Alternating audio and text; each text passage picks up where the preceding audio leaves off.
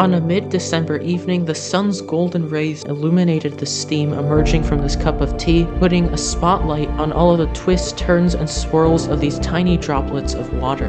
As a weather watcher, I quickly realized that this rising steam looked exactly like the dynamics of our atmosphere. As the warmer and more buoyant steam rises, the denser and cooler steam sinks. This natural convection process drives the twisting and turning that you see here. This is basically the same principle that we see in tornadogenesis, which is obviously on a much larger scale. The warm and humid updraft into the thunderstorm encounters cooler and denser air aloft, producing a spinning air current within the cloud.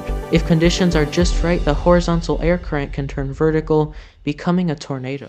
At the end of the day, it's all just fluid dynamics. And since the atmosphere is just a blanket of temperature differences and water vapor in constant motion, the clashes of differing air masses produces an endless stream of incredible atmospheric manifestations known as weather.